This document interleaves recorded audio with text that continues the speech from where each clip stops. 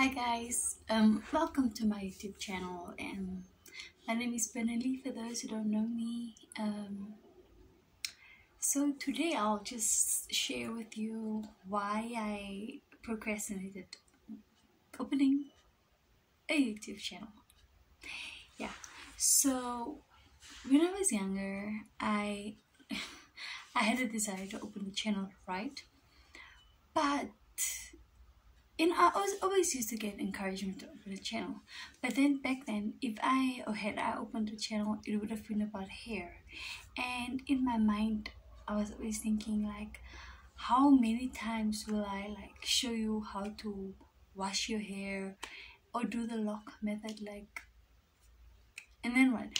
And then I wanted to bring something to the plate, but I also didn't want it to be about me.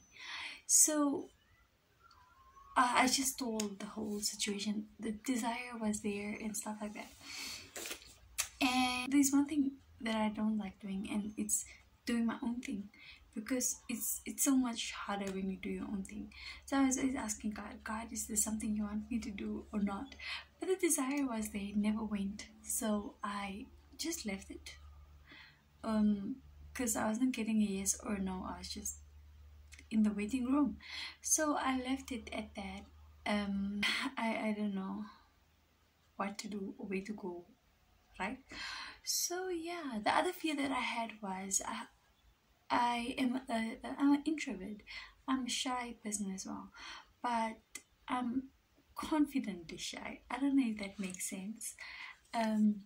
So to just talk like this, it's really not my thing, or it's out of my comfort zone. This is like me really walking on water, like really. So I had that fear of attention and what people would say, because I don't like attention. I don't want it. Back then, like I said, I was a bit younger. I was like 19 or 20 years. So I wanted to open a channel. I wanted to add something or bring something to the table. But what solid could I really have added to the table? Like, guys, I didn't, for as much as I wanted to add something to the table, I didn't have anything to add to the table, right? So I was in a season of growth, and I remember for all my life, or most of the time, or for as much as I can remember, I've always been like the odd one out. Like I was just so different. I don't know why. At work, I would come to work, and I was like, when I came to work, I was like the youngest. Yo guys, I was youngest. People would ask me if I'm here for my parents, or if I came to see my parents at work. My colleagues would ask me that. So I was really young, and even when I do things, if I go to a seminar, or if I go anywhere, I'm always like, I'm the youngest. Or I come into a room and there are like a lot of men in there, and I have to sit there and try not to be intimidated. And I will come into a room, and there are like managers all over the place, and I'm like just me, like, I was just the odd one. I'd had like a group of friends, and they're all like the same tribe, and I would like be the only damara. I mean, there's nothing wrong with it, but I just be the odd one out. So yeah, I was in a season of growth, and I remember I was at Ali's African Leadership Institute, and I was doing a course on leadership, and the Bernelee Van Rooy came into the room, and then he was like, he looked at me, and he was talking, and then he said something in the line. He looked at me, he was talking to him, he then turned to me, then he said something like, oh, you the young one, what.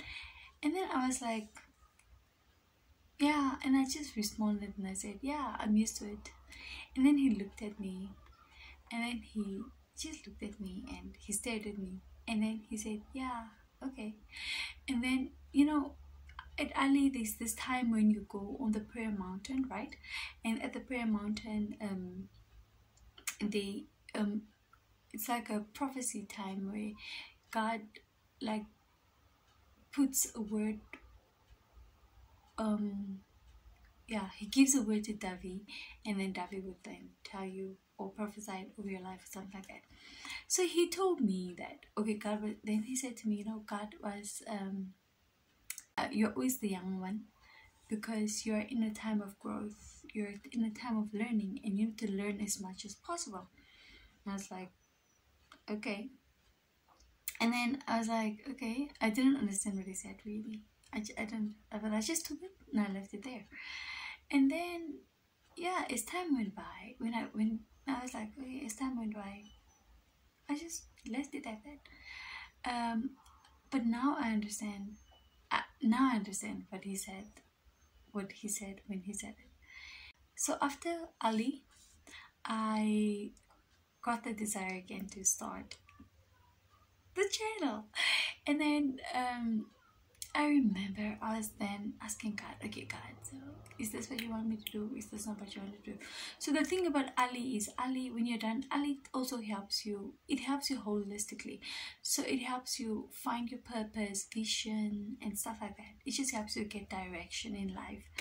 So once I had that direction, I think might not be 100%, but I had direction. I came back to God, back to the drawing board, and then I came reasoning with God again. Is this what you wanted me to do? Is this, like that? So yeah, that was now 2019, right? So yeah, 2020, then 2020 came, and then we had like a 21-day fasting, right? So 21-day fasting, during this fast I was just asking God for clarity of things and stuff like that. And then now that I had more direction and vision, I was reasoning with God. You know, I'm just that child of God that reasons with him. I mean, it's biblical. He says, it's in scripture, he says, come, let us reason. So let's reason, right? So yeah, I started reasoning with God again, and then I would always tell God, my content is all over YouTube already. Why do I have to do it? There are like really a lot of people out there doing this and stuff. And then God was like, yeah, they are. And I was like, so how will I do it better? How will I be better? How will I, you know? So God was like, no, you are missing the point. The point, or the thing is not to be better. You are different. You are different. Your audience is different. And being different is better than being better. I was like, ooh, okay. So yeah, I hate to understand that. I don't have to be better. I just need to be different. You know what? Another one. You know, we never excuses. Excuses never end, guys. So I continued and I said to God, God, I don't have enough equipment. I don't have, my quality is not good. My sound, I just had an excuse. And then God was like, what do you have? You have a phone. Use your phone. Because now I was looking at other people's content and I was like, the perfectionist in me wanted it to be, you know, perfect. God was like, I don't need perfect. I don't want perfect. I don't use perfect. Okay? So I was challenged there as well. And then, yeah, I watched, as I was now reasoning with God, I watched a video of one of them being YouTubers, and she actually showed or said how she records during the night, because that's the only time she can record. During the day it's so quiet, it's noisy, and during the night that's when it's quiet. So that's the time she uses to record. I was like, yo. And then on on top of that, then she pulls out like the what she uses is lighting, and it was a lamp, a study lamp, guys. So I was very convicted. I was like, okay, I get the point, God. So yeah, and then after that I started with another excuse, which was I don't have time. Hey, I used to say I don't have time a lot of times, but I was so busy with a lot of nothings that I was busy doing things that didn't matter anyway. I was committed to things that I didn't have to be committed to.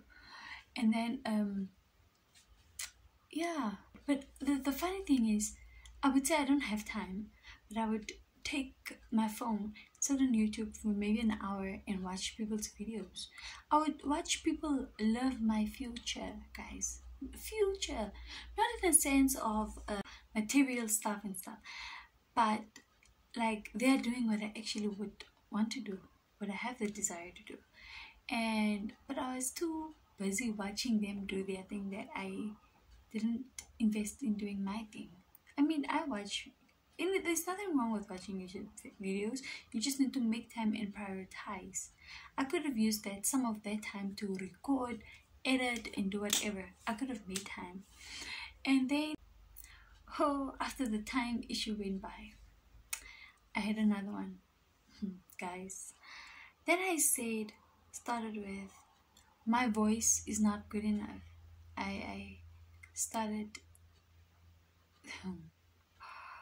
guys, that I would start to reason with God, and I'd always say that, God, I feel like my voice doesn't sound good enough on audio and stuff like that. You know, when you record yourself like on the phone and you're like, ooh, everybody who's been listening to this, I'm sorry. So that's how I felt. I was like, no, my voice wasn't good enough for the platform. And then I started to research ways to bring the message across without showing my face. So there's like a faceless niche on YouTube. And I was like, when I started Googling, I was overwhelmed. I was like, no, this is too much for me. I can't do this. It's just too much logistics and stuff around it. And I was like, And then I just had to make peace because, guys, my voice is not going anywhere. I mean, it could have been worse. There are people without a voice. And I don't mean it bad, but I need to appreciate, I need to work with what my voice gives me and how it sounds like. So yeah, and then I think the ultimate or the last one was where I also started to watch videos, and then people on YouTube start mentioning how you're late with starting a channel, you're late, if you're late, blah, blah, blah, blah. And then I would say, God, I'm late anyway. Maybe if I had started 20 whatever. And then God said, okay, had you started 2014, 2015, what would you have offered? You didn't have anything to offer, so you're not late. My timing is what you should work on, not on the world's timing. I can't count on the world's timing.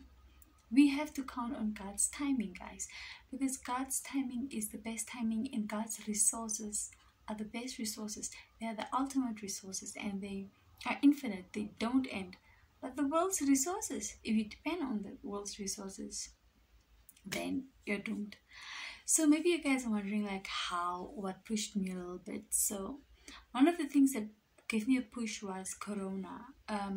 When Corona happened, a lot of people started dying, right? And I realized that I could be next. I could die and I could have done nothing with my life. What could I have done? What did I do with my life that, apart from going to church, I got my degrees, I go to church, I come home, and then what? And so yeah, and then I also watched a video or a clip or something about Miles Monroe where he mentioned that. He said, if I die now, I will die knowing that I've done everything that I was supposed to do. Everything you're supposed to do. That got me thinking. I was like, God, what have I done? Have I even started? So it really got me thinking. And then the other thing was 2-3 weeks ago, I lost a cousin. My cousin was really young. He was like 29. And I lost my cousin. And I felt like if somebody passes away, it doesn't touch me the way it touched me this time around. His death shook me. It just made me see something else. I looked at it. I was like, I could be next. I'm not too young enough to die. I can die. I can even die now. So if I'm trying to be funny, then funny will find me. And yeah. So after that, I sit down and I always ask God, okay, God, I had to ask God like to remove funny desires for me, desires of fame, to be known, spotlight, desires of any pride and stuff like that, because these things I feel like it can get to your head, and I didn't want that. So I wanted this to be an action of obedience and not my selfish ambition, right? So yeah, I wanted people to see what God has done and is doing, or did and did not do. I wanted it to be that yeah, people should see God, not me. Like, why you want to see me for what? So during the fast, when I was but confirming with God, God gave me a scripture. It was, God speaks to me through number plates sometimes, people's number plates, like car number plates. And during that time, I remember God, there was this car with a number plate that is Joshua 1:9.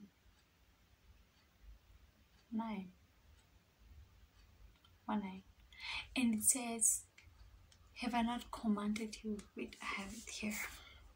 Yeah, it says, have I not commanded you? Be strong and of good courage. Do not be afraid, nor be dismayed, for the Lord your God is with you wherever you go.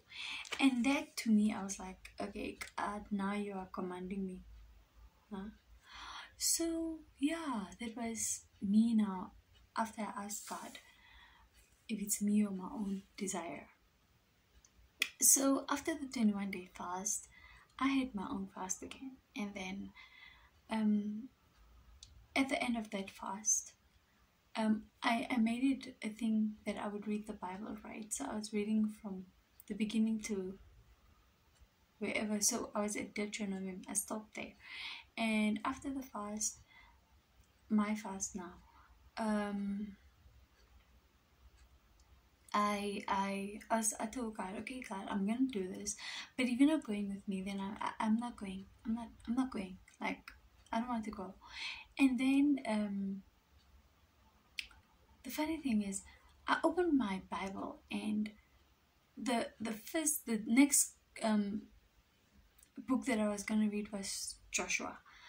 So I started with Joshua 1, and I felt like in Joshua 1, God was just talking to me, because Joshua 1 was where God was instructing Joshua to go to the promised land, to go, check out what. And I was like, okay, God was telling me to go. And so that's basically how I got here. And so guys, the moral of this video is, guys, sometimes you think your timing is a bit off, or you have procrastinated.